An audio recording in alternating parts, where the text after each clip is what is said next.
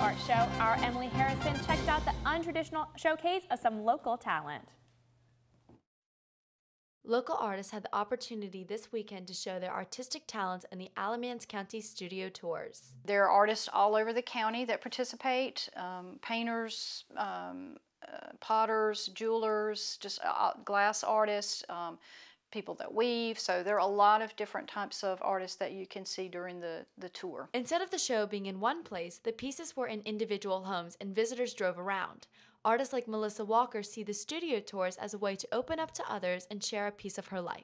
I mean, I think art really adds to the quality of life to any community, and it just opens people's eyes to new ways of looking at things, new ways of looking at the world, the landscape, people. The tours were run by the Alamance Artisans Guild, a local artist organization which works for greater awareness for local artists and their works.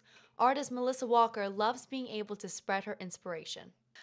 So I really like the abstract qualities of abstract expressionism, the intuitive part of it, just working with the colors and the textures and the shapes on the canvas rather than trying to create something realistic. For others, like Beth O'Brien, she is just happy to be able to show her work.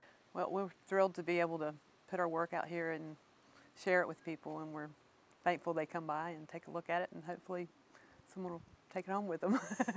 38 different artists were shown, making the 5th anniversary a success. Emily Harrison, ELN Local News.